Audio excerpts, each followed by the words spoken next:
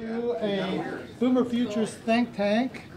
I'm Dennis Domer. I'm director of the New Cities Initiative, primarily responsible for these kinds of things with a lot of help from others. There are plenty of others here today, which is not unexpected. We only have so much room and only so many chairs, but I can find a few more chairs. If you can see, the architecture demands that we not tear this out, but I would if I could, but we can't.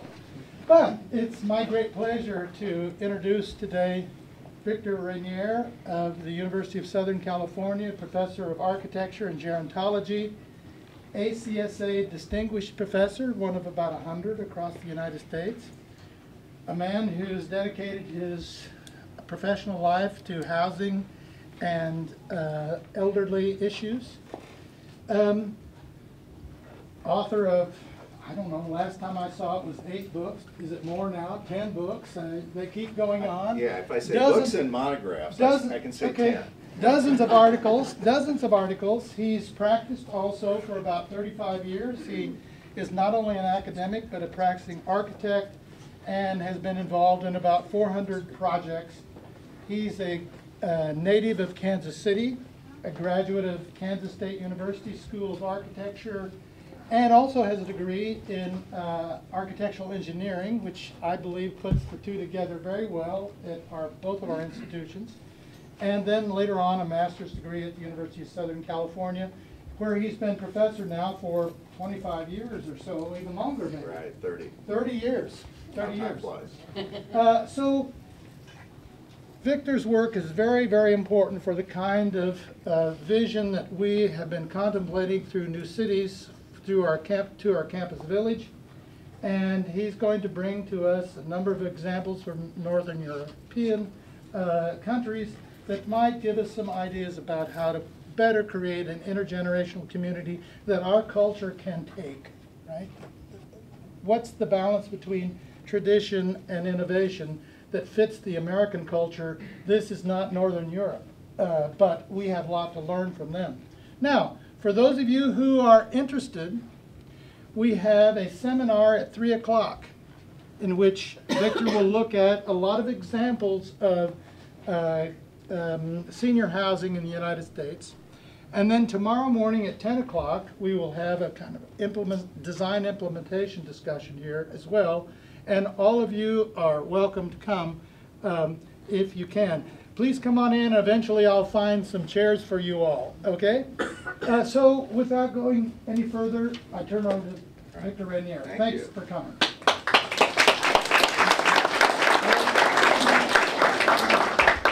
My pleasure. I feel, what an august group. I know many of you in this audience, so it's kind of like I'm preaching to the choir. And I think this may be one of the first times when the two deans of the two competing schools of architecture are embracing one another. Somebody should take a photograph of this and in the room. So thank you both for coming. It's a real pleasure for me to talk about, my favorite topic.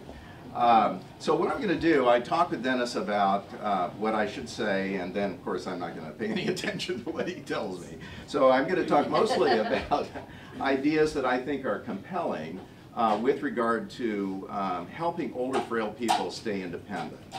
And that's something that I've spent really the last 15 or 20 years. Much of my research has been conducted in Northern Europe, in part because they have the most advanced systems in the world as well. In actually helping very old, frail people, whether they have mental or physical problems, stay as independent as possible within the community. So I have 9 different topics I'm going to talk about, maybe half of which or 3/4 of which come from European examples. And we'll discuss those, go through it, and then perhaps have, if I really am fast, 15 or 20 minutes at the end, so that we can talk about what all this means. So this is really more of a discussion about my research and these topics, but of course they're very important topics, because when we think about housing for older people, if we aren't thinking about housing for the most frail older group of people, well, shame on us, because that's really where the big major problems are. All right, so if Dennis, do you want to try and turn the lights off, or do you think it matters? Works for me, either way.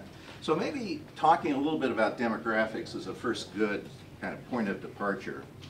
And this little graph, or combination graph and table, tells most of the story, and that is that there are going to be these huge increases in the 65-plus population. But this also shows you how, as the average age goes up, these increases in population increase as well. So not only are we going to see a lot of people over the age of 65, 2.2 over this 40-year period, times the current numbers, but 10 times the number of people over the age of 100. So looking at 85 plus, which is really that group of people who need help in assisted living, and people who are extremely old in our way of thinking about it, that's really the growing component demographically that we have to think a little bit more carefully about. And if we're committed to creating non-institutional supports for these individuals, that's where the really tough nut is for us to crack. Now, the one thing that I always tell my students, because this is their, from 10 to 50, 40 years, they're all 25, right? This is their 40-year career span, right? So I always explain to them that the under 65 population grows by 30%. It's an important thing to keep in mind. So these numbers are huge, but in comparison to the normal population, this is unprecedented. And not only is it unprecedented here, but it's unprecedented throughout the world, all right? So it's not just the United States that is likely to feel the changes. Certainly the rest of the world will. And the three countries that have the greatest number of people and the greatest number of people over the age of 80, and this is year 2000 and 2050 because we're using UN statistics, a little bit aggregated, slightly different way. But this starts to give you a sense of what's happening where we have 9 million at 3%, and then we have 30 million at 7%. So that's, wow, a lot of increase in the 80-plus population. Now look at China, 1%, right? 12 million, still big. It's a huge country, right? But look at this, my God. They're going to have the same percentage of people over the age of 80 that we will in 2080.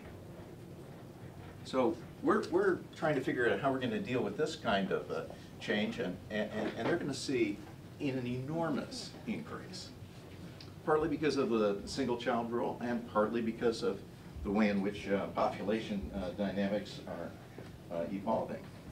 So what do we know about housing and lifestyle, and what can make your life a little bit more attractive as you become older? This book, which was, it's been around for a long time, maybe 15 years old, written by John Rowe and Bob Kahn, is all about this idea of successful aging. It's a particularly good publication, which is focusing on the sort of things that we can do, that we have a control over, that can make our life a better and healthier life. So if we aren't able to pick our parents, which I don't think we've figured out yet. I mean, we do a lot of cool stuff, but we haven't been able to engineer that one yet. What are the sort of things that we can do that can make not only a longer life, but a happier life, a more successful life?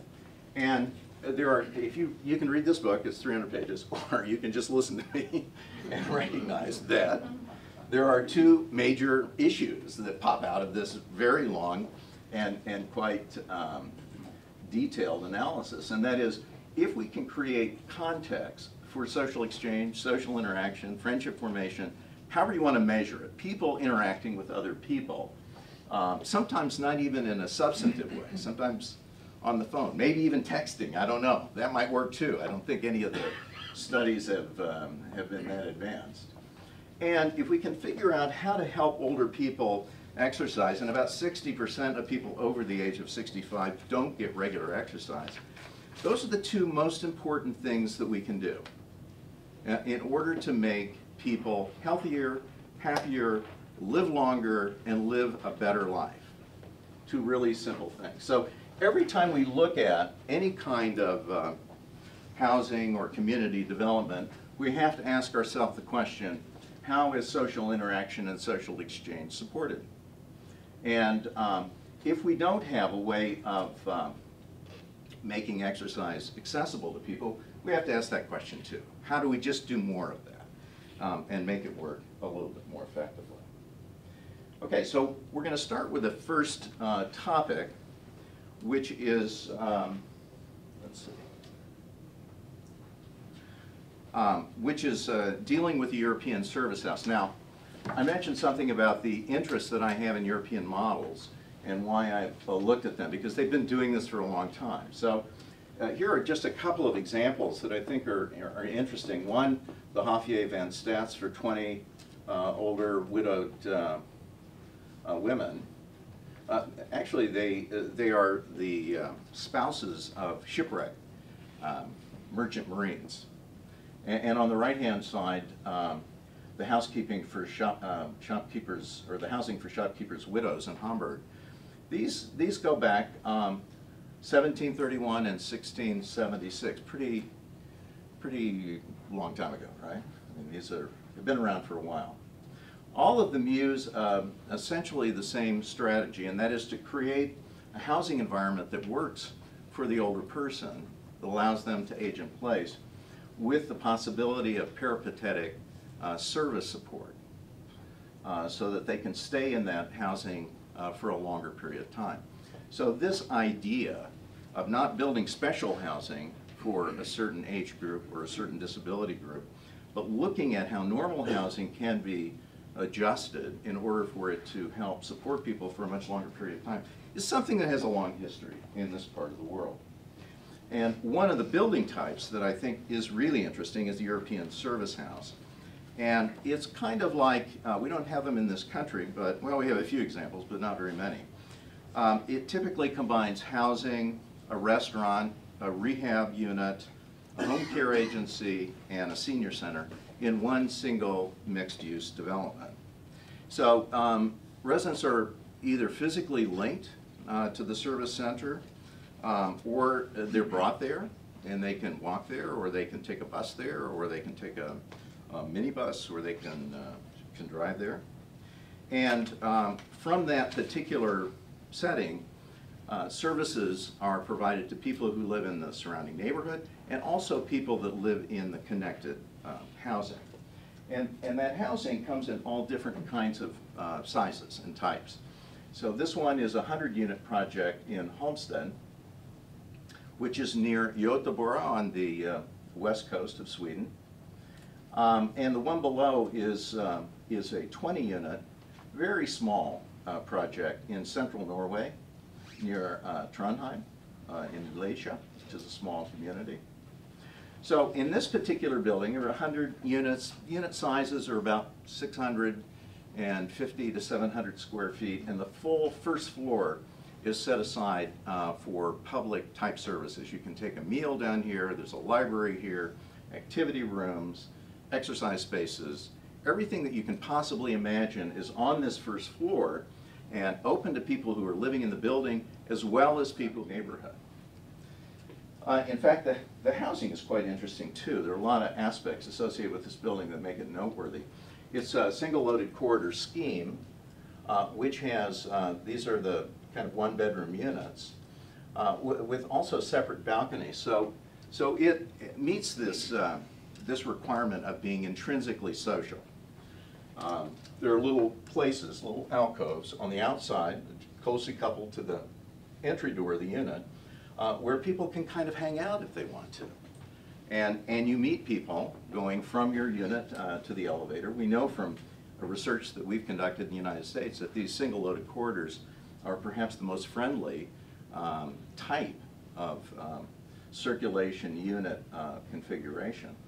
So interesting from the standpoint that they're looking for ways in which they can get people to know one another and to connect with one another, and perhaps to develop informal helping relationships and friendships. The service house in Le Chatoun, you can see there a cluster of 5 different, very small 3-unit buildings, and then there's a bigger kind of common house.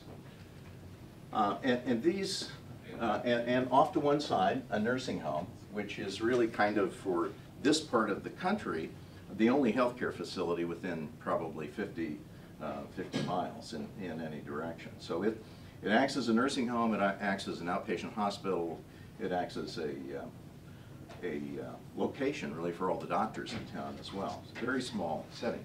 But if you look at how they've configured the community room, it's got a place to eat, it's got a place to interact with one another, small little setting for individuals to take breakfast or a meal, and even has on the lower floor a little shop where people can make things if they want to, which is something common in this part of Norway, because there's a lot of wood there and people enjoy making things. So the idea here, of course, is to be able to have a place where people from the surrounding community can come, they can interact with one another, they can see doctors, they can take a meal, they can live a kind of happy life. And the whole presumption of their orientation toward peripatetic support, home care support, is to push as many people as they can back into the community, right? So it's not this idea that, oh, we're looking for people to move.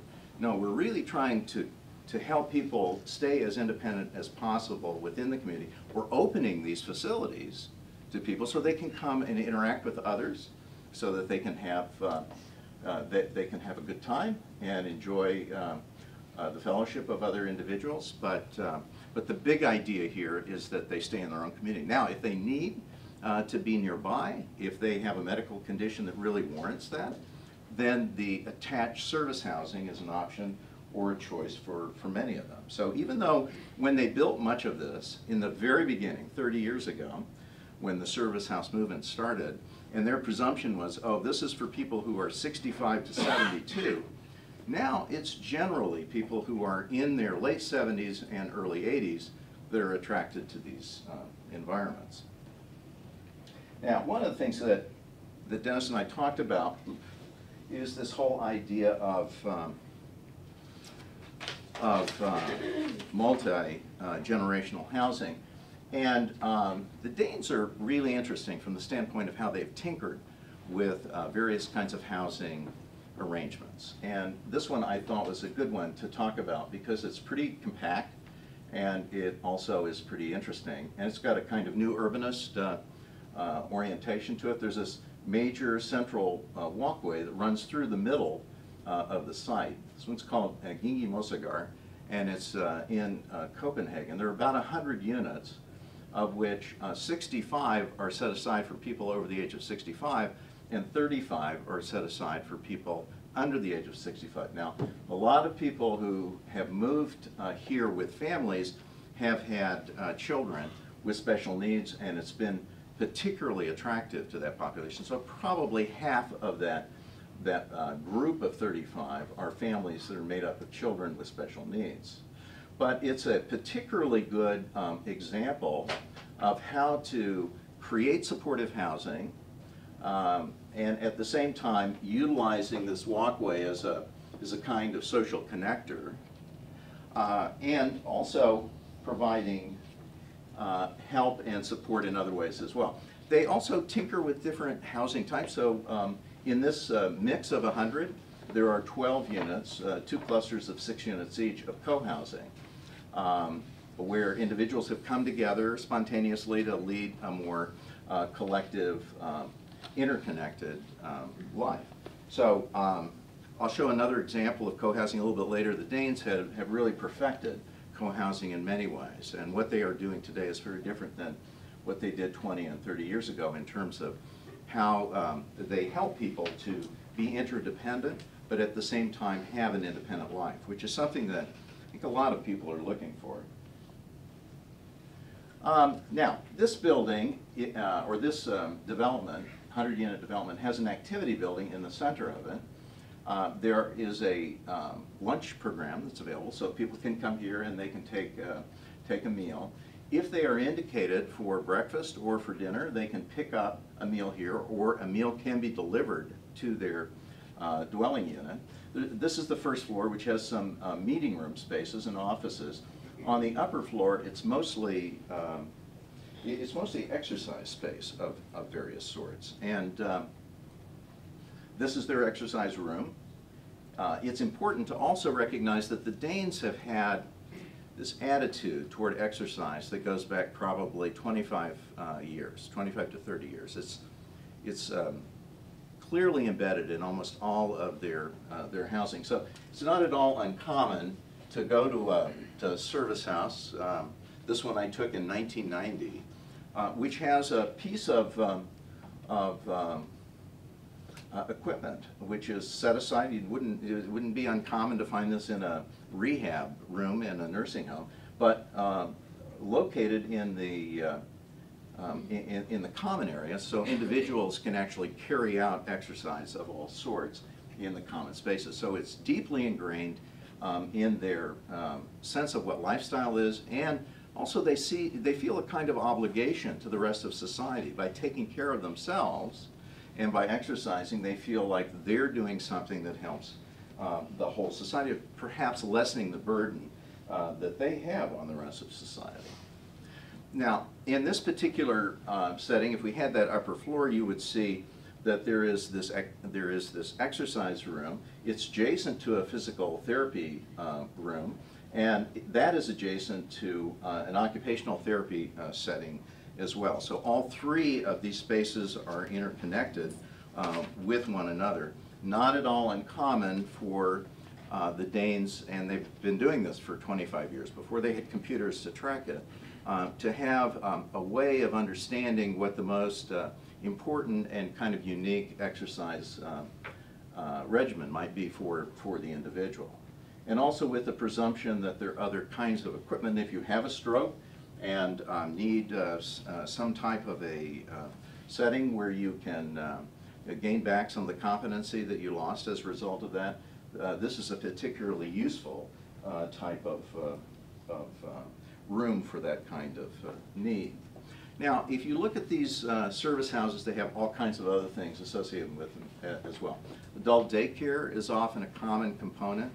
This is oriented very frequently to people who are living in the community who have cognitive problems and difficulties, often people who are in the first, third or maybe half of the way through this dementia or Alzheimer's mental frailty circumstance. So they will be brought to an adult daycare center, sometimes with a bus, sometimes they'll be dropped off by a family member, and it's organized in a way that can help individuals stay in their own homes with family members, spouses, as well as family members for a much longer period of time.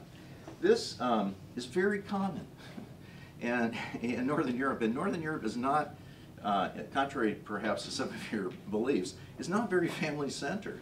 They have these types of insurance programs because the family doesn't want to be bothered with all of this, right? But they have them, and if you go to Japan, everyone who provides housing for older people is mandated to have adult daycare, because they want to help people who want to keep their family members within their family context. So these are programs that have high utility for society. They save us money.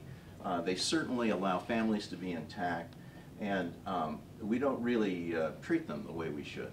Another service that is common in all 5 of these countries is like a lifeline type service, but arranged like 911, so that everyone who's living in the community and receiving some type of help or support also has a connection with somebody in one of these service house communities, where they can help individuals with unscheduled needs, or where they can manage any help or support that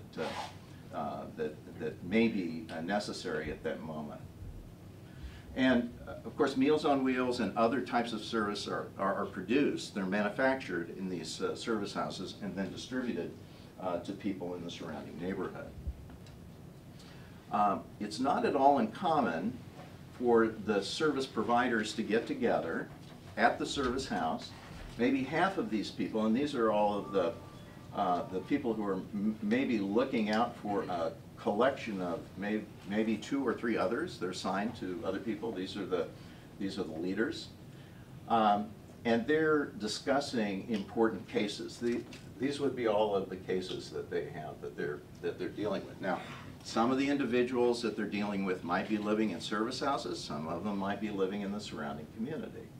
And if they are in the surrounding community, then they're likely to be helped by nurses or by nursing assistants that go in little compact cars, sometimes by bicycle, depending on what the development density is, to help them in their own units.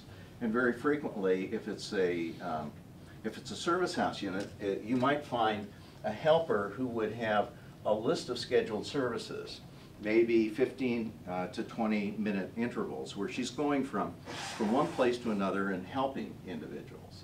And that, of course, can be rearranged depending on what's needed and what's required. These seemed like pretty interesting ideas, and why would they do it? Why do we do what we do, and why do they do what they do, right? It's a very interesting and I think important question to ask. Other than history, they had kind of a starting point that was slightly different than ours. But let me tell you the dirty little secret, it's cheaper. It's actually cheaper to provide long-term care that way.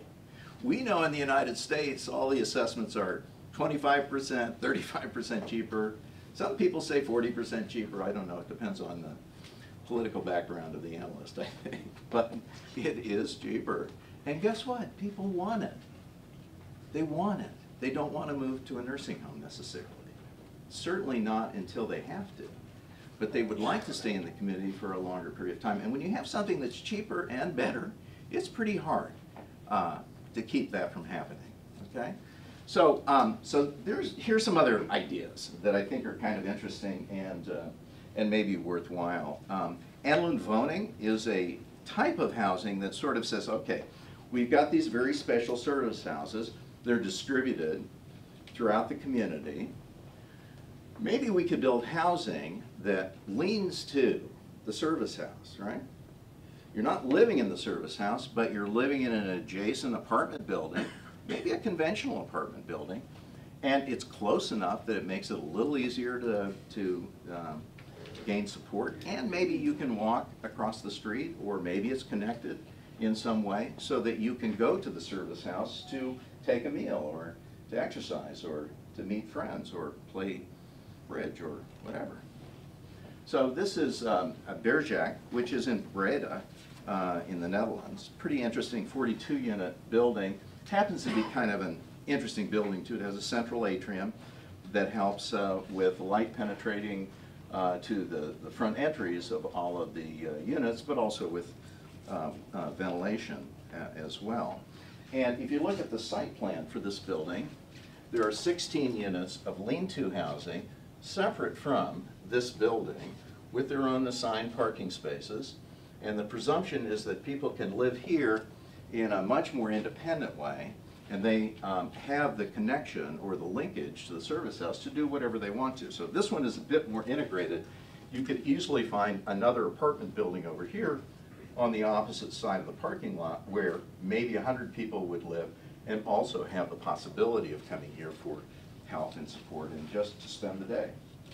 So this idea that you can create these places within the community that allow that to happen in a much smarter way is pretty powerful. I've been working with the Motion Picture TV Fund for the last 3 years in LA, and they have, this is the union for all of the people that make movies, and here are all the old studios, and they have that's the green stars, and the red dots are the health centers that they have created. This one is their main one that they had in the very beginning that they opened 80 years ago. And now they've opened several others throughout the community. And what we're working with them to do is to take these health centers and create more full-bodied activity centers so that they are in the neighborhoods where there are high concentrations of their members. And also, we're trying to talk them into building some apartment buildings that would be conventional apartment buildings, perhaps on a universal design platform, that would be closely coupled to these locations, these three locations, so that their constituency can move to that housing and can be nearby. So it's got pretty high utility when you think about it. There are lots of different possibilities for doing that as well. Now, this idea of keeping people at home is something that, that we talk about a lot more than we used to in the past, for a lot of reasons. One, it's possible to do it, especially with the advanced electronics that are available today. And still, when ARP does its surveys and it asks people over the age of 65, how many people would like to stay at home as long as possible, they get people, like 90% of the people say, me, I would like to, thank you very much. And 80% of the older population with long-term care needs rely on family members in this country as well. So this idea of being able to help people stay in their own homes for a much longer period of time is really important. And for the first time in many years, we have the electronic tools available for it. And with service programs like the ones that I'm talking about, it's still possible to create that side of it as well. In fact, the home modification side of it's pretty simple and pretty straightforward. It's not that complicated to do. Yeah, you can build purpose-built housing on a universal design platform that's far better and far more sophisticated, but it doesn't really take a lot to make adjustments to conventional housing in order to make it possible for older people to live there for a longer period of time. Some places are a little more complicated than others, but it's surprising that it doesn't take a whole lot of adjustment. ARP in their surveys say that about 15% of people over the age of 65 need some kind of home modification to maintain their independence. So here are some of the simple-minded things that you can do that don't cost a lot of money. We're also involved now in doing much more research to understand how to fit the special physiological characteristics of older people and their muscle groups and so forth to the very simple rooms of the bathroom and the kitchen, which are the two that we really spend the most time thinking about. And Toto, the people that bring you those expensive toilets, have research facilities throughout the world, and they're very interested in this. This is one in Tokyo where they're working with a whole series of researchers in developing standards for toilet and bathroom designs and accessible fixturing, as well as kitchens as well. So there's a lot of people out there thinking about this from a new construction perspective. And these sensory technologies are getting better every year. When they first started maybe 10 or 15 years ago, it seemed like all of the high-tech companies were in search of how to figure out how to sell their gadget, whatever, their little thing that they had invented. Now there's more of a kind of blending or mixture of this technology with the actual needs of the older person. And we're seeing all kinds of really interesting demonstration projects that are popping up with motion detectors and pendants and pressure pads and all kinds of external monitoring devices. It's going in a really good and positive direction. So it's making it possible for people to stay at home for a longer period of time. This is kind of interesting. I know when I've been working with the one at Georgia Tech, and what they told me was that they had all of these older people who were very bothered by cameras, and the cameras are all located about where that motion sensor is located up high. And when they moved the camera from up here to down here, solved the problem. No one was concerned because they just, we're not worried about their legs as much as they were the rest of their body. So sometimes it's kind of simple little adjustments like that solve a problem. It goes away. It's like, oh, you want to monitor me that way? Fine, no problem. I don't have a problem with that. But yeah, I do have a problem if you want to photograph me every day walking around my unit. So we're learning stuff, we're understanding what older people are looking for, we're trying to figure out how to tie it to their own patterns of behavior, so we know what is kind of out of the ordinary. We're looking for ways in which it can be connected more directly to family members who are the ones that care the most and perhaps are the ones that are going to be the most interested in monitoring it, or occasionally monitoring it. So robots. What can I say about robots? We've been talking about robots for a very long time. I just discovered that R2-D2 now is 30 years old. Don't know if you know that or not, 1983.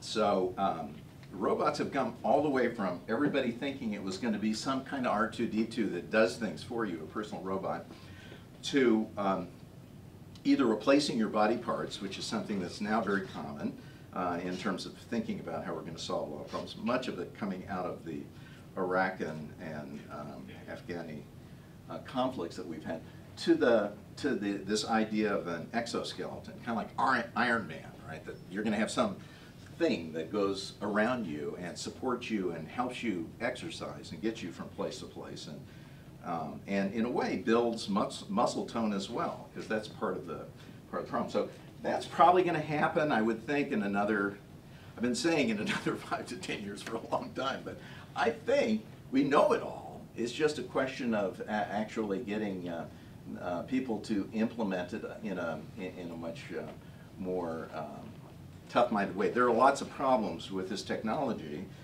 but most of them are not problems that would have stopped it from being implemented. They're just like, I don't know, bumps in the road rather than major kind of conceptual problems. And the other one that's kind of interesting is Beacon Hill Village. Does anyone know about intentional communities? Okay, so that's good. Beacon Hill, I spent a year there, or spent a day there about 4 or 5 years ago, I guess. Just spending time with them and looking and seeing what they're doing. This is the kind of grandfather of all intentional communities. Started in 2001 in Boston, designed to help people stay in their own homes for a much longer period of time. They're now probably close to 100 of these intentional communities that are in various stages of development. The most important components, though, and they have lots of components associated with them there. This is one in Beacon Hill, which is a kind of urban neighborhood in Boston. But a lot of it is about how to have a more social setting. But what is, of course, is most important is transportation and home care. Those are the two services that they really have to resolve. And if they can't do that, if they can't deal with these two, well, they're just kind of worthless as far as I'm concerned. They're nice, but you know, you can go to the library and join a book group if you want. Lots of resources in the community. But it's hard to find people who will vet transportation and home care and negotiate discounts and all of that sort of thing. And this is really important. And they're doing a good job, although it's very complicated and difficult. And this is a grassroots kind of movement in the United States, not taken over by any particular group from a public perspective, but it's certainly one that has achieved a lot of recognition and a lot of interest. Now, of course, they've been doing it in Europe for about 30 years, but this is Well Organized, which is a group that has 110 different kinds of home care services working in, this one also happens to be in Breda as well, working in those neighborhoods and funded by the agency that provides housing, subsidized housing and market rate housing in Breda. They also are doing other things as well. This project in Havavogen, in Skydam, called Havavogen, is a very, it's actually this is the newest building on a campus that's maybe 100 years old, very popular. And so what they have negotiated with people who are on their waiting list is volunteering to help other people. And you bank hours like you would in a frequent flyer program, and you can use them. Or you can give them away to other people if you want. So they're looking for ways in which they can take volunteer help and support and transform that in a way that people can look at and say, oh, this is really something that can benefit me and benefit my friends later on. So dementia is something that we're seeing a lot of interesting explorations of. I remember 15 or so years ago, people, when I would talk about the idea of deinstitutionalizing dementia in small group homes and these activity of daily living clusters that are common now all over the world, but certainly back then in Denmark, people would say, oh gee, you can't do that, it's not possible. They have to be in a nursing home, right? So no, we've proved that that's not correct, and so we're seeing a lot of these ideas emerging as well. And this is an area, by the way, that's not going to go away. We haven't quite figured out how to deal with dementia. It's going to be possible for us to deal with people who have physical problems, but not dementia. This one's with us for a while, because all the drugs we're looking at, we're going to find a cure to cancer, maybe even a cure to extending aging to average age 120, before we figure this one out. This one's far more complicated. And almost every medication we have screws up your liver and kills you before dementia does. So I don't think it's going to happen tomorrow. It's probably not going to happen, knowing how the FDA works, for at least a decade or longer. So it's something that we have to think about, and this idea of small group clusters is probably the best one so far that we've been able to come up with. And you see it in other cultures all over. We were talking a little bit about dementia daycare. This project in Kyoto has a first floor that's daycare and then 2 9-unit dementia clusters on the upper floor in a way that's specific to some of the stylistic treatments of Japanese housing as well.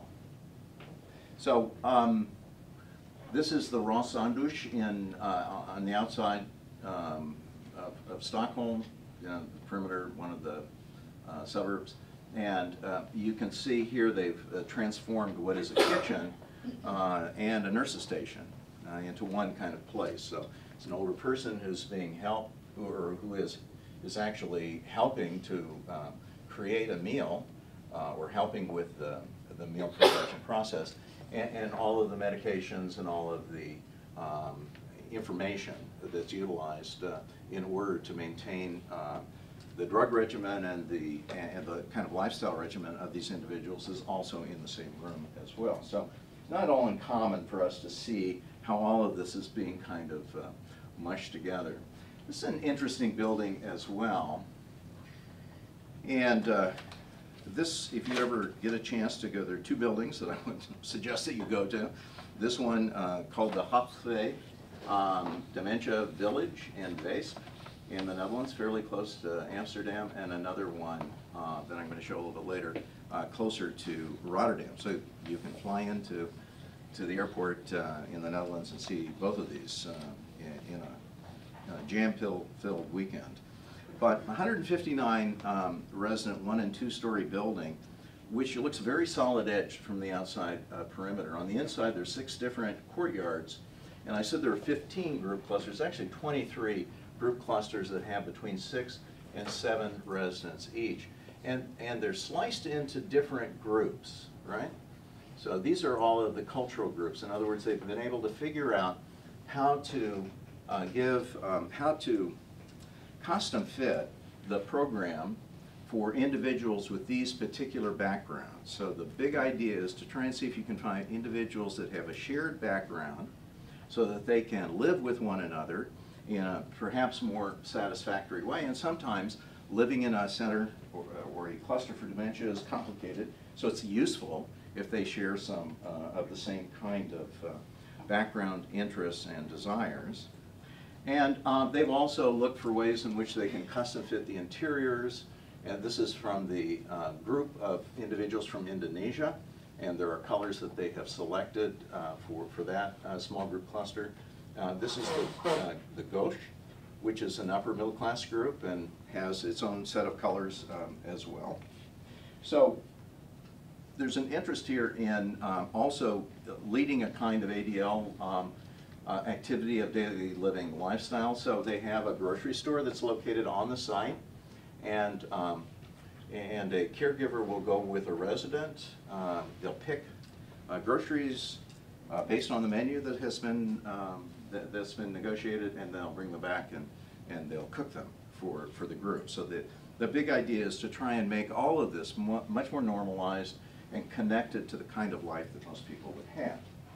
So I'm not sure anyone's going to go out and build a 160-person development like this, but these ideas of looking for commonality in clustering individuals, and the idea of trying to figure out how to develop a activity of daily living strategy is really super important. The other thing they do here, which I think is very clever, is every week they have about 22 different activities, and those activities take place in different venues in the community.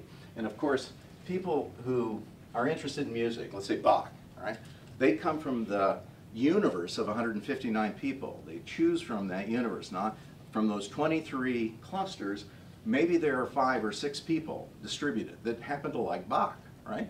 So those are the individuals that come to the music session that deals with Bach or Beethoven or Mozart or whatever.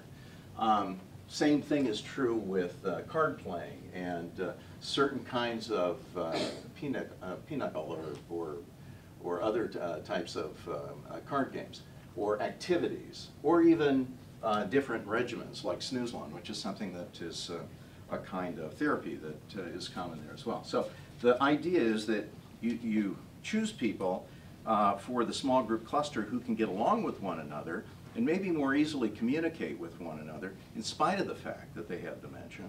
And then you serve them by connecting them with things that they have great passion for, things that they still have an interest in, or maybe even have enough competency to deal with.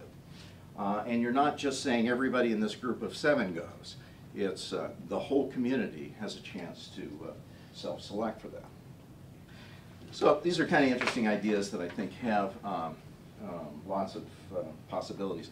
I'm a very strong believer in co-housing, and it's partly because I like the idea of how friendships are reinforced in co-housing arrangements and how mutual helping behaviors are supported or are in a way encouraged in order to have a more self-sufficient community.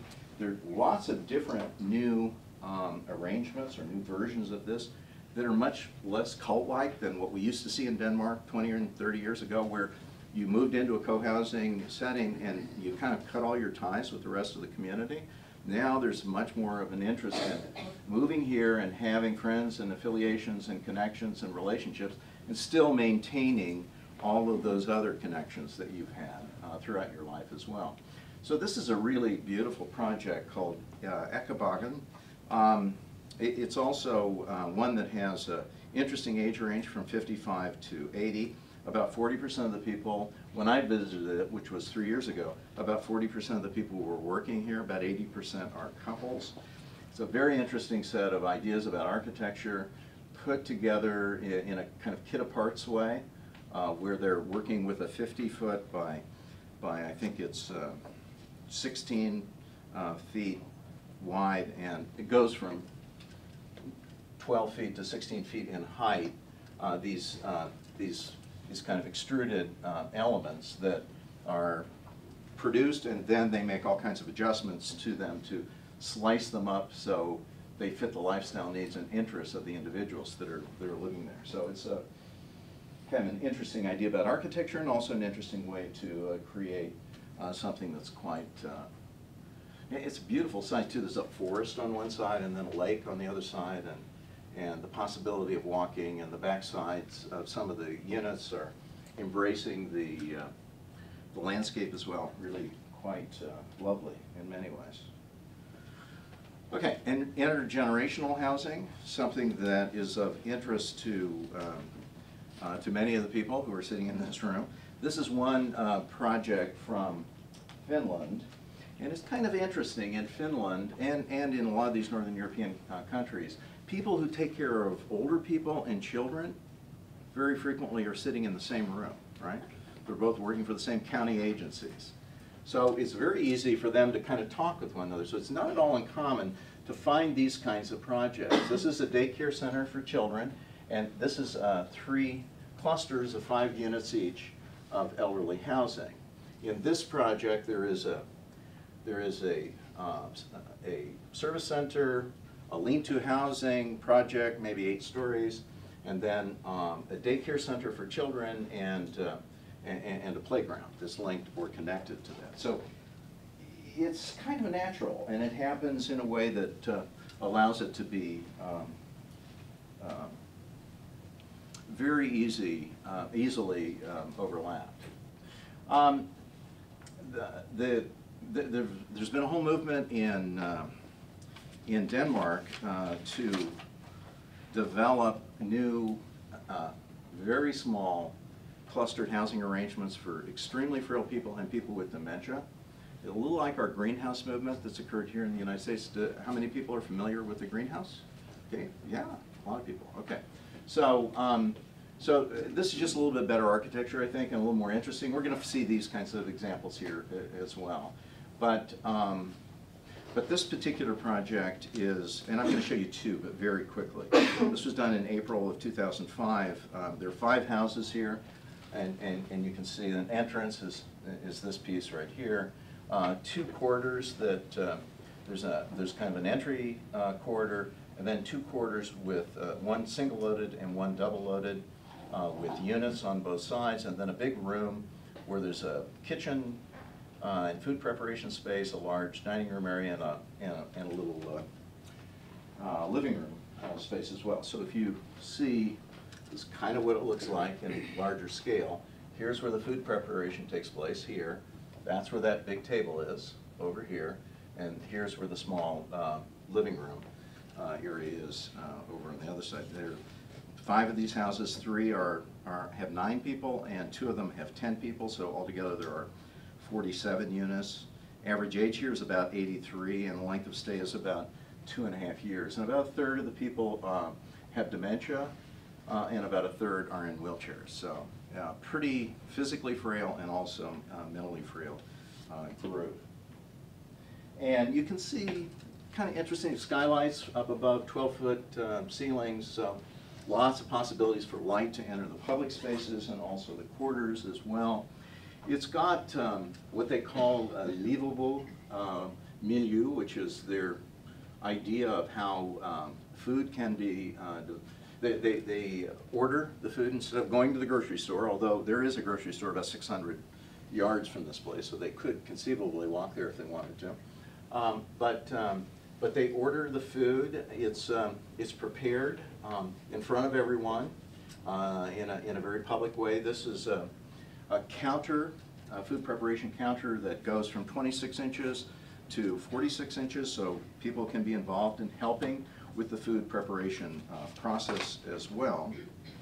And it costs maybe about 10% to 15% more than conventional food preparation work. The Danes have done a good amount of work looking at the kind of cost benefits of this, and of course it's also a much better kind of environment. These small scale environments tend to be more friendly, much more family friendly, much more of an opportunity for personalized care and assistance. We don't know a whole lot about it, but we do know that much of the analysis that's been conducted has shown us that it's got lots of positive benefits. So the bathroom's pretty straightforward: shower, toilet, sink on 3 different walls. People are moved, especially if they're physically frail, from the bed to either a shower chair or a wheelchair, and can be moved to this room, and this can be arranged so that it goes right over the top of the commode as well. So it makes it really easy to help in this arrangement. Only one caregiver is necessary to make the transfer, so it's also not that labor intensive. And here's another example. That one is a corridor scheme. This one is what we would call the Osmond plan. That's a common plan that was developed at the Philadelphia Geriatric Center, where all of the doors to these units, and all the units are 370 to 375 square feet, open onto a kind of common central area. Dining table, activity space, kitchen, open atrium so that you can see into the atrium, living room, covered porch, outdoor patio. But again, it's sociopolital. It has a tendency to kind of orient to the center so people interact with one another a little bit more effectively. And this is another plan. It's also got a lot of benefits. So you can see, here's the atrium, this space. This table is this one right here. You can see another table in the back here. So tends to work very well for, as I was saying, because the scale and the personal nature of the place makes it easy to connect. And in all of these settings, the new nursing homes that they're doing in Denmark, they're mixing people with dementia with very old, frail people. Average lengths of stay here are about 2 years or 2.5 years. So they're not quite end of life, but dangerously close to that. And also they're individuals who they've already spent a lot of time and energy thinking about how to take care of them in their own homes. And these are people that want to live together for a good reason. Maybe they have a chronic illness that really requires, or maybe they just feel insecure and they want to be a little bit more closely coupled to help and support. Okay, so now I need to have somebody up here to change this to the next one, and we're gonna, no, that's what it was like when I started. That way still in a lot of places, unfortunately. Yeah, so we'll get number 2 here. All right, so the next two we're going to talk about, I think, are the 2 most important ones, and probably the next one's the most important one. And that's this, yeah, that's it. Perfect. These are, okay, so we have the service houses. Those are pretty interesting, had all kinds of positive benefits. Again, linked to home care, worked really well. So the Dutch, maybe 15 years ago, started asking the question, maybe we can just take care of people until they die. Why do we have to move them from place to place? Why can't we just sort of deal with one place and have it adaptable enough so that we can change the environment if it's needed, big enough so we can move stuff in and out, and also change the service support system so that that works for individuals. So they called these apartments for life. They actually call them Levensloop Bostendienst, or Dutch is like German. Like lots of words that are all pushed together. What that means is age-proof dwellings. And like I said, ultimately, probably it's only dementia residents that are at risk, but most of these new models have small group clusters for people with dementia that are integrated into the model as well as daycare. So very clever and very smart in terms of how they go together. This is the first one that was done in Rotterdam, downtown Rotterdam, 17 years ago. I've been back to this housing project. Every 2 to 3 years I go back and have monitored it. It has 195 units, 250 people. There are a lot of people that are married that are in these settings as well, or people that are living as couples. And probably, it's a long time, 17 years. Probably we've seen, I don't know, maybe not 1,000, but maybe 500 to 700 people move through this system. Okay, it's 55 plus. The original one was a third 55 plus, a third indicated for nursing, and a third indicated for assisted living. Okay. So it's got a service floor open to everybody in the community. You take an escalator to get up there, again, based on this whole idea that people can stay there for as long as they want to. So the atrium, if you're on the inside of the atrium, it looks a little like a shopping center, for lack of a better way of characterizing it. There are all kinds of activities and spaces. This is a big koi pond that's located in the center of it. It's got a movable set of canvas shades that help with daylighting. The roof also opens up so that you can get natural ventilation as well. And this is what it probably would look like at any one time, let's say at 12 o'clock when everybody's taking a meal. A lot of people are here too. Age range is 55 to 96, and it's got, the focus is really on, in this particular model, is on the provision of a nutritious and high quality, reasonably priced meal. And each of the units have their own full kitchen, so this is kind of a discretionary meal. And part of the big idea here is to encourage people to do as much as they can for themselves, so that we're not taking away competency, we're placing them in a context where they can use whatever they need in order to be as independent as possible. And of course, this is the Netherlands, so you'd have to have a bar. It's just like standard operating equipment here, as well as a cafe. So it's a very convivial and fun place to be. And if you show up, you find residents and neighbors and family members and staff and volunteers and workers in the surrounding community come in here and have lunch as well. So very interesting from the standpoint of how it's assembled. Now, what makes it extremely interesting is that about 30% of the people here are couples, so it's a perfect place. If you have a spouse who has a problem, a major problem, and you're completely competent, it's hard to move into assisted living with your spouse when he or she is in bad shape and you're okay. But in this setting, you're moving into an apartment where you're drawing down on a collection of services that are needed in order to support your lifestyle, right? Very, very comfortable and very attractive to couples. This use it or lose it philosophy is all about trying to encourage people to help others as well as do as much as they can for themselves. So they have, in this particular building, 100 active volunteers, a third of which come from within the population itself. And of course they have care coordinators that assess individuals and make certain that they don't do things that they probably shouldn't be doing that are beyond their capability. But the focus or orientation is toward under support rather than over support. And that's a pretty interesting idea. And it's common throughout Northern Europe. It's let's not take away things for people. They even have funny terms. One term is I help with my hands in my pockets.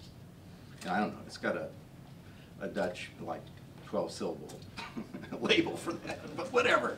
But I'm helping with my hands in my pockets, which means that I'm helping people, but I'm not doing things for them. I'm encouraging them to do as much as they can for themselves.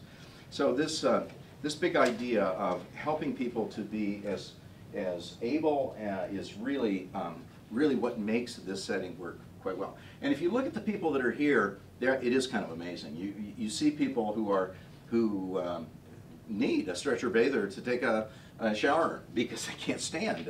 These are people who have lost a lot of ability. So the typical unit's about 600-700 square feet. Kind of interesting. It's in one of my books if you're interested in looking at it. A central bathroom, which is a room that's solid and is like a European shower space. 2 doors, so it's relatively easy to get in and out of. Separate individual bedroom and living room, and even a small place where a caregiver or a family member can spend the night as well. So, pretty interesting little plan, and seems to have worked quite well. So another project. This one is in Veldhoven, which is a little bit closer to the Belgian border. And this is a fairly new one. This project was completed in 2005, I believe, 2006.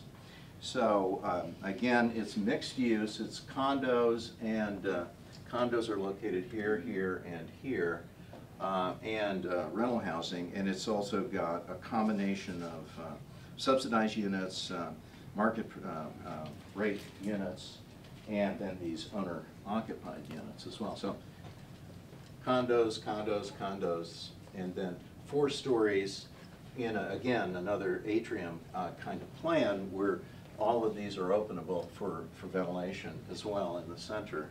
And about a third of the 113 units here are provided for people who are in the social housing category. So they're actively subsidized. Each of the way it works in the Netherlands, each of these projects kind of stands on its own. So the condo price, it's all developed by a nonprofit developer that's 100 years old in this part of the country. So the prices that are associated with the condos, the profit for that goes into a sinking fund, a little kind of Robin Hood fund that also helps to then subsidize the rest of the housing itself. So it's self-supporting in that regard. And of course the developers are given all kinds of kudos and more support if they create a project that supports a lot of other people, like it should. So very interesting from that perspective as well. If you look on the inside, you can see the north side is 4 stories, the south side is 5 stories. So north light comes into the atrium. These can be opened or closed depending on what the temperature is like. Could use a little bit more plant material, I think, but whatever. This one also has a preschool that's located at the base of the 2 condo units. So that provides the possibility for kids in this newborns to 4 years old to also be part of the scene here as well, in a walking club that you can check out as well. The interiors are all designed on this universal design platform, quite different from the condos versus the rental units. Pretty good size units. This is the kitchen that opens onto the main shared atrium space as well. In this particular project, they don't provide food for people. This is kind of an interesting idea. So some of these do and some of them don't. You know, in the United States, we have a tendency to provide food because we make money on food. Very little secret, right? Food is like part of the bottom line. So, so here, there is a grocery store, which is manned and personed, I guess, with 14 volunteers that live there as well. And there's a cafe where people can take morning and afternoon coffee, and there's also closely coupled to that a space where all of the food comes in and is then redistributed to people who are indicated for meals. Okay, so this is a project that's fairly new. The typical resident might be 65 to 70. I think at this stage, I think they have 15% of the people that are taking some kind of help or assistance, so not a lot. So it's a beginning stage of one of these apartment for life projects. So what else do they have that's kind of interesting?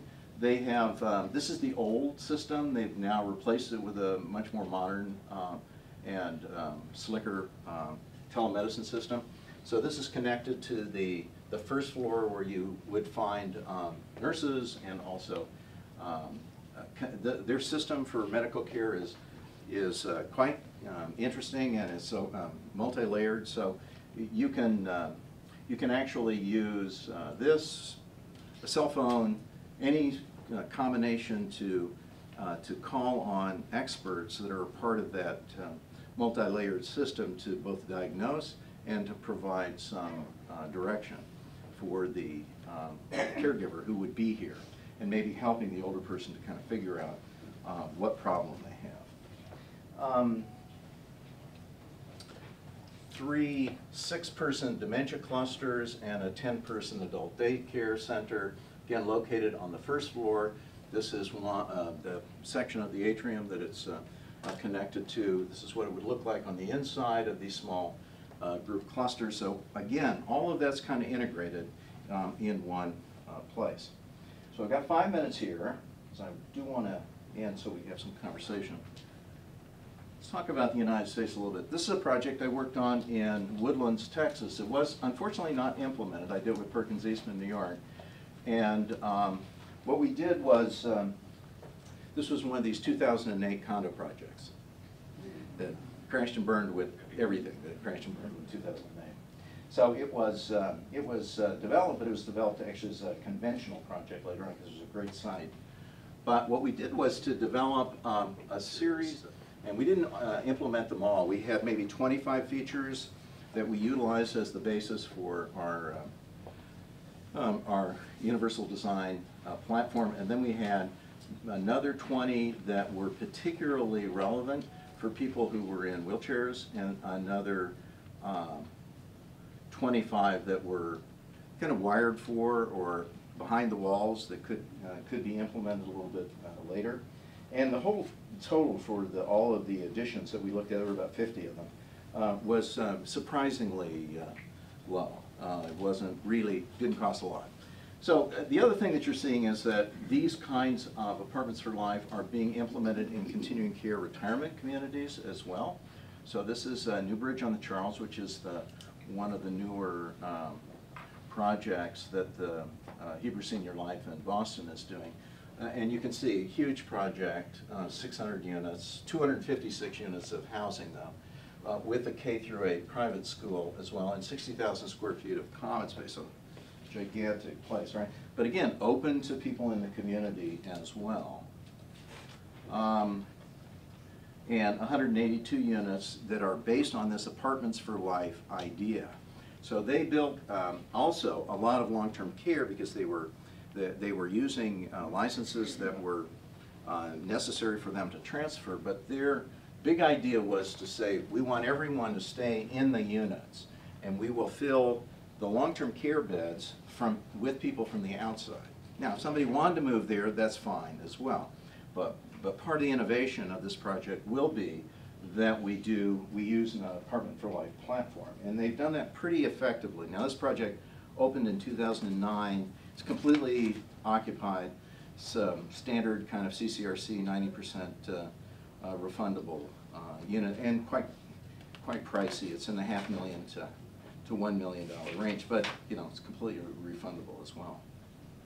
Last project, and I'll do this in 2 minutes, is I brought our little publication. This is my studio that I did last semester, and again, trying to get our students to think a little bit about housing for older people, and also taking or pushing this Apartments for Life idea a little bit further.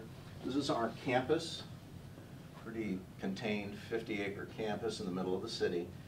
There's a section of it that's likely to be, for $1 billion, that's going to be developed in the next 5 years. And so we picked a site that was about 2 1/3 acres. It's a parking lot now, and that the university didn't really think, because it was separated with a parking garage and some athletic facilities from the core part of the campus, they thought it was great for us to do this. So we developed a program that included 60 units of Apartment for Life, because 60 units is about the smallest number you can make, and it has to be in a way a multi-story building to gain the economies that are necessary by using an elevator instead of having people walk horizontally for great distances. But we included civic engagement, which is our program that is connected with the surrounding community, our Maritime Center, and then an auditorium, as well as a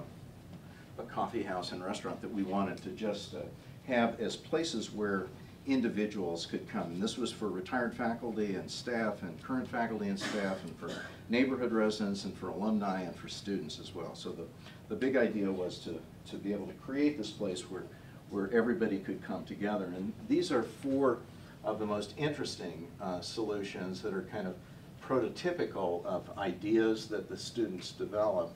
One's a kind of an edge scheme that wraps around with a big park in the middle of it. The other one is aligned with Jefferson, which is the major street on the edge of this. The other 2 create these more formal connections using the corner. All of them actually use the corner as a gateway.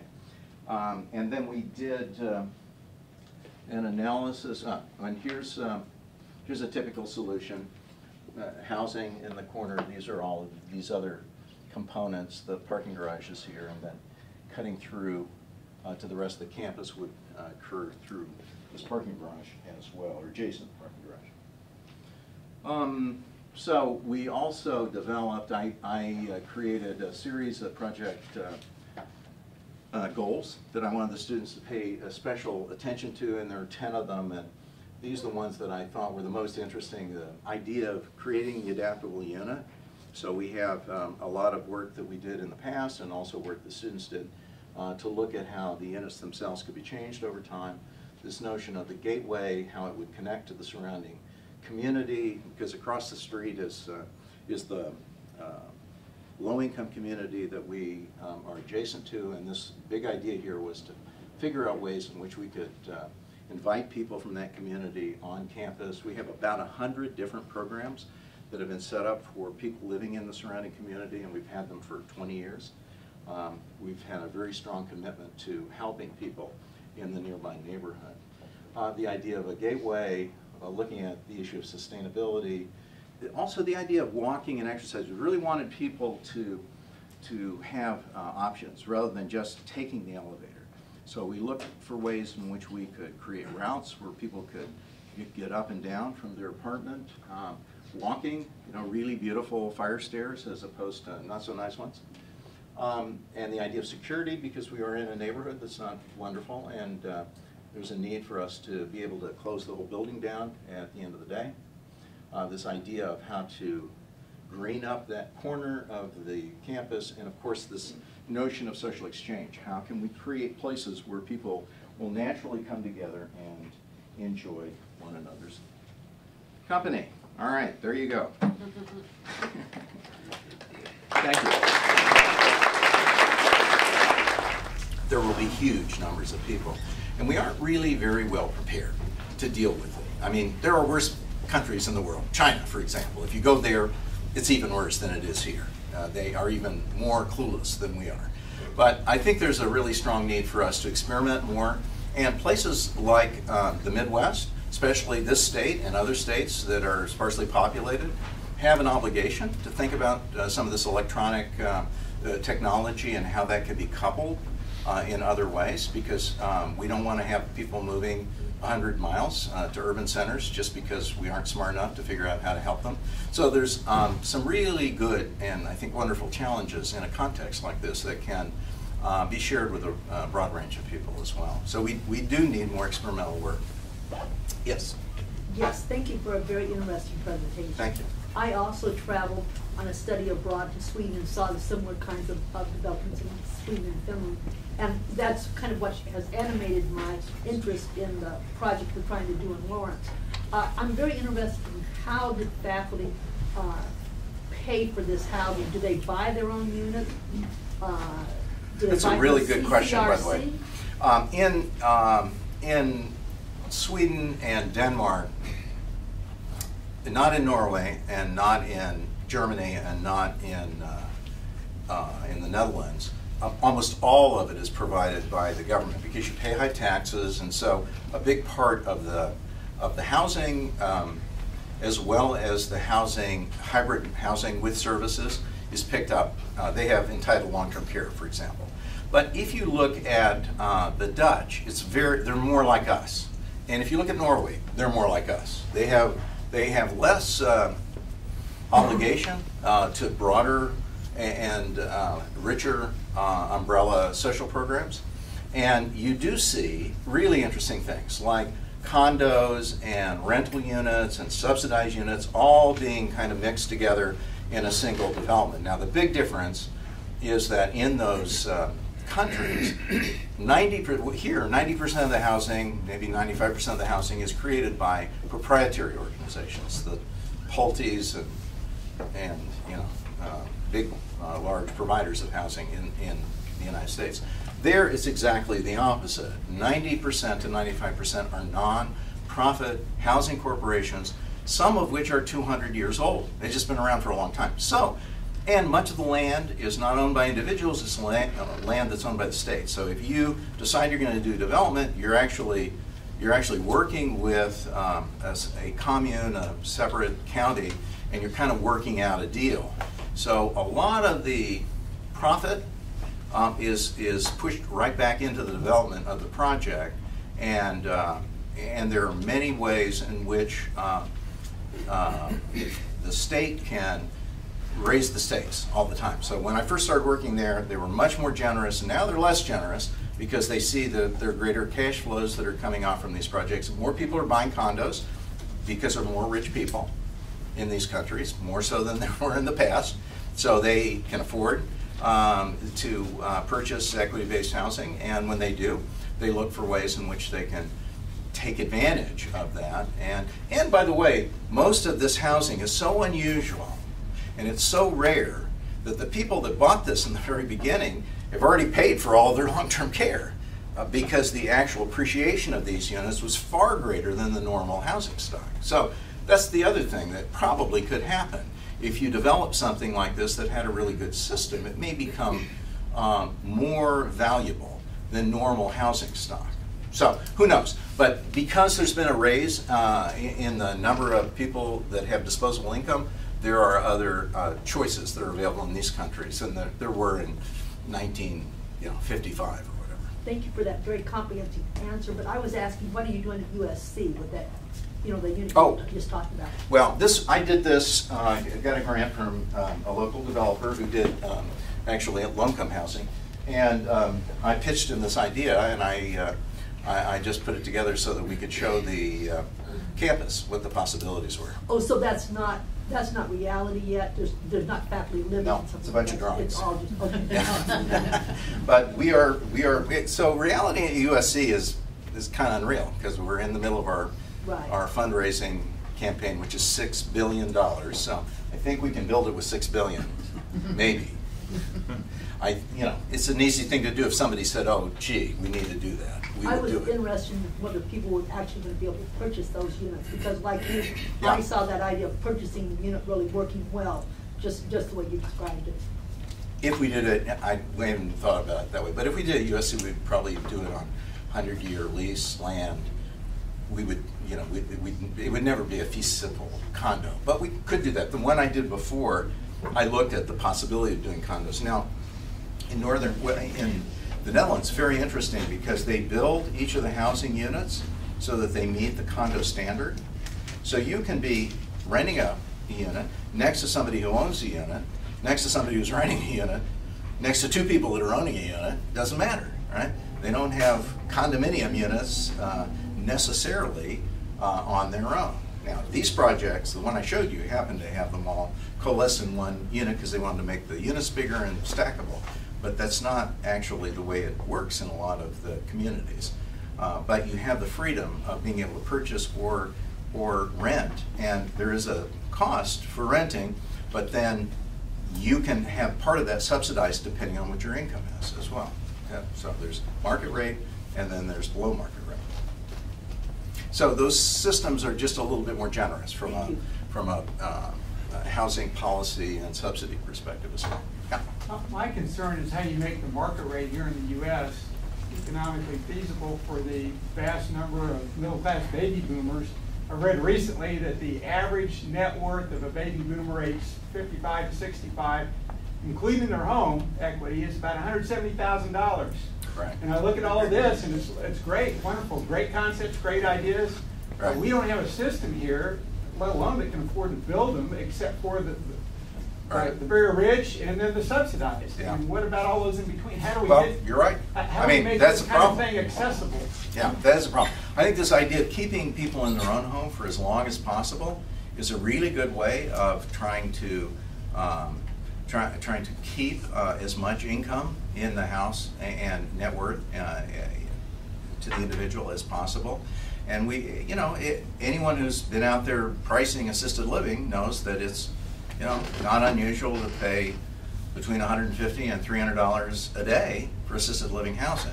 I mean, it's possible, depending on what your cholesterol problems would likely be. So, if we had a system that was much more realistic and a way more custom fitted to individuals' needs, and one that would also help a spouse as well, rather than dropping all of this burden on the spouse, help them at least to have some external help and support for doing some things. There are lots of ways in which I think the system could be made more effective and much more efficient, and that's something that I think is certainly possible. I just have found working with the Motion Picture Country House and TV group very interesting because most people think, oh yeah, it's Jodie Foster. Well, yeah, Jodie Foster paid for their swimming pool, and I don't know, it cost them $10 million or $15 million for her to do that. But the vast majority of people in that group are people that were behind the cameras, grips, and all of these people that were middle-class people, working-class people that didn't make a lot of money, many of which were living in rental housing all of their life. And so they're looking for ways in which they can try and figure out how to help those people live more independently for a longer period of time. So they don't want them to necessarily move on the campus, because that's kind of an expensive alternative, especially if they can help them stay in the community on their own, with community services as well. There are all kinds of community services that are available as well. So it's a good question. It's an excellent question. We know that if you look at that boomer literature, there are a third of the people that aren't going to have any problem. I don't care where the stock market goes, they're not going to have any problem. Then there are a third of the people, like the group you described, that are going to live on Social Security. Good luck. Who knows what's going to happen? Hopefully this first cohort of boomers are going to be at least okay. Maybe not the next one. And then we have people of the third and the squishy middle, right? Between the top and the bottom, that it will depend on the market. It will depend on housing equity. It will depend on a lot of the things that happen in society, whether or not they have the wealth to live a good life, or they're going to have to continue to work until they're 75. Who knows?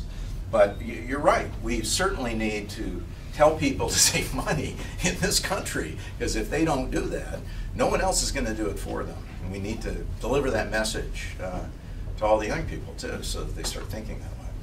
Yeah? Do you have a sense of the dollar amount for remodeling to keep people in their home? Well, it kind of depends. If you go to Japan, you find that there are a lot of 30-inch corridors, right? So that's a big problem. It's hard to move a corridor wall. But, and if you look at housing that was done after the Second World War, there are a lot of 24-inch doors and a lot of 28-inch doors. So those are pretty hard to change too. You can take the door off, you can even take all the trim off, and it's still not wide enough, right? So much of it kind of depends on the scope of the particular dwelling unit that you're working with. Now, the irony is that if you make the decision, oh, we're going to put all 32-inch doors in, or 36-inch doors, because a 32 and a 36-inch door are worth almost the same amount, right? Pennies of difference between the two, right? So if you're putting a big door in to begin with, it's like, okay, we solved the problem. We don't have to worry about that. Take the door off if we want, or put offset hinges on. We can do anything. We can really fix it. Now, sometimes you can say, why do you have such a big wheelchair? Maybe you can get a smaller wheelchair that makes it a little easier for the individual to get from place to place. And sometimes that works too, because it doesn't have to be some behemoth wheelchair to get people around. So sometimes we will suggest that people move to a jerry chair, because they're much narrower. Sometimes you can find them 24 inches wide, and you can get through a doorway with that kind of chair, where you couldn't ever get through that same doorway with a normal wheelchair. So there are many different strategies and approaches that can be utilized to look at the problem and kind of think about it. A lot of multi-story housing, people just move to the first floor, and that's it. That's how they, if you look at most of the housing, two-story housing that's being developed in active adult communities, it's master bedroom down is what they call it. So you have at least one fully accessible bedroom on the first floor, even though you might have two or more bedrooms up above if it's a huge house. So that's a good question, but it just depends a great deal on the context. And it could be a lot, or it could be a small amount, depending on how much change you want to make. Like, for example, we often will go into a kitchen and say, placing an interim shelf, if there's 20 inches between the cabinet, the lower portion of the cabinet, and the upper portion of the lower cabinet, good enough to put an interim shelf. That can solve lots of problems for people. They don't have to put in fancy cabinetry, they don't have to put in rollouts, they don't have to put a lot of things in. Or if we have a wall that we can hang something on, we can put pots and things like that on it that weigh a lot, rather than something that they have to fish for underneath the counter. So a lot of it depends on how you approach the problem and what the nature of the problem is like. Good question, though. Others? What do we need to do to make it happen, to make this a reality in the United States? Is it policy? Is it zoning? Is it getting to the developers? Yeah, it's everything. It's everything. Yeah, we have to, first of all, these are very difficult to get approved because we have a system where assisted living and nursing is licensed together with a building type, right? So you can't just take any building. You have to have a type 1 building, or you have a high occupancy building if you want to build assisted living, for example. It has to meet all these standards. And same thing with nursing as well. So sometimes the building type and the purpose of the building are intertwined to the point where it really is very difficult to do. Now, if somebody says, well, okay, I'm going to live in that high-rise building down the street, and it works for me, and I'm going to have somebody come in and help me, they're not going to arrest me, right? Even though that building may not even have sprinklers or whatever. It might really be an old building that's not so good. I shouldn't even move into it because if I knew better, I wouldn't. But the point is that would be okay. But if what they're doing is trying to sanction this, it's a whole different kind of picture. So you kind of need to have the people who are making these approvals at the state level sitting at the same table as the developers and as the sponsors, and all talking about how are we going to solve these problems and how are we going to resolve. It's interesting, if you look at the team approaches that take place in the Netherlands, it's almost always a builder with a service provider, sponsor. And there are very few people that can build and provide services that know both those worlds, right? It's kind of unusual. So if you can find one person that knows how to build and another person who knows how to provide the services, and they can work together, and along with the person who's regulating this can see the benefit of this, or can place the kind of constraints that are necessary to make it implementable and safe, then you got it made. But a lot of innovation actually in assisted living and nursing has taken place that way.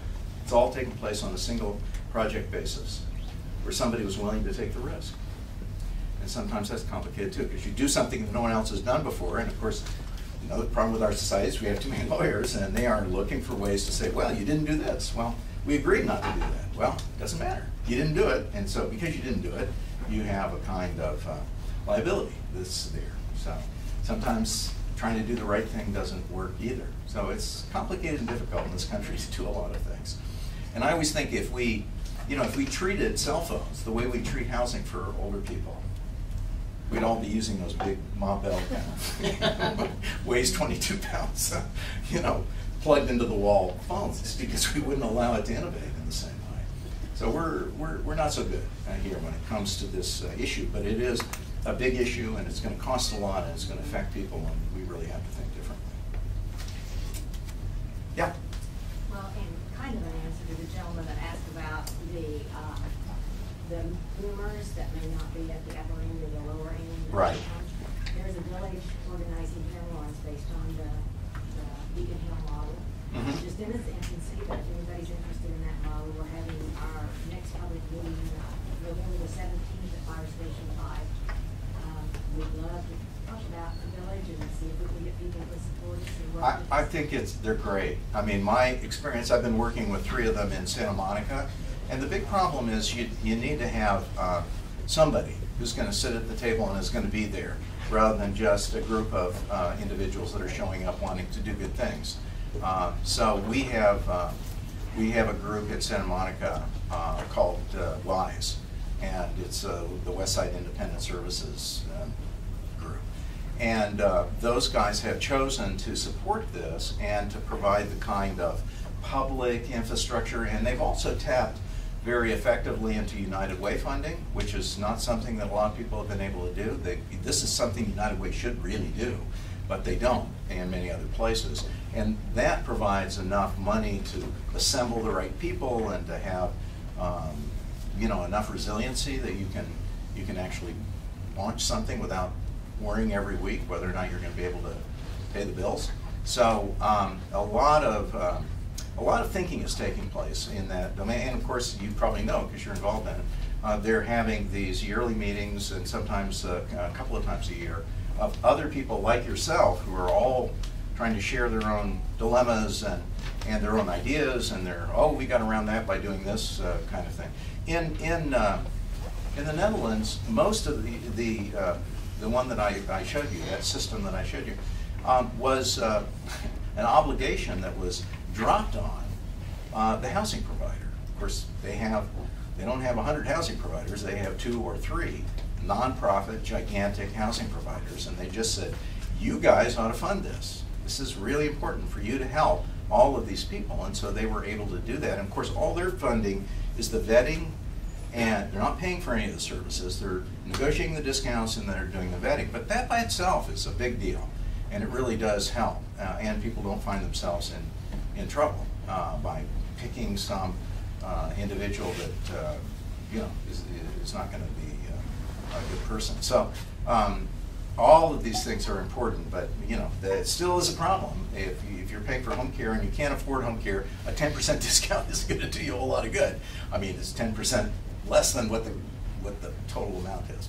Yes? Okay, at least for this hour, I invite anyone who's interested to come back at 3 for a seminar. We'll set this up for a seminar, or for tomorrow morning at 10 o'clock. We could probably go on a long time, but I know that you're busy, and we appreciate very much, Victor, for coming all the way from California. My pleasure.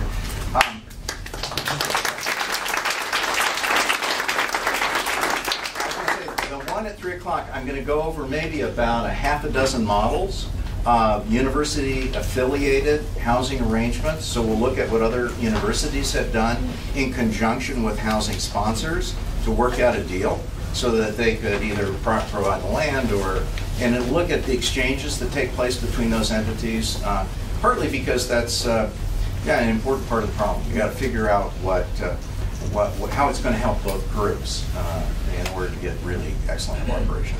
So, Okay, thanks everybody for coming. Appreciate it.